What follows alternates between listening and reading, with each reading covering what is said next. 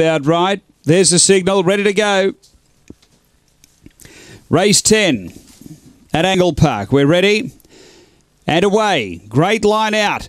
Here comes Henry Shows Speed. Out wide are Lobo Loco, Mordor Bale and Booming Bow. Next, Yalala Bale and Luna Jinx. They race to the bend the first time.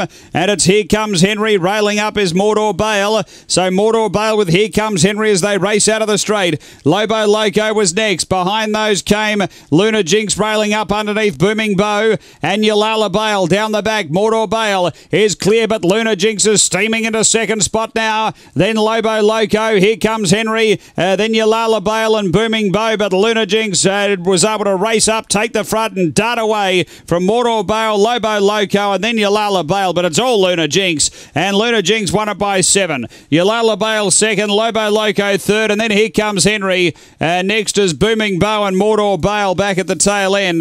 The run here is 43 and 58.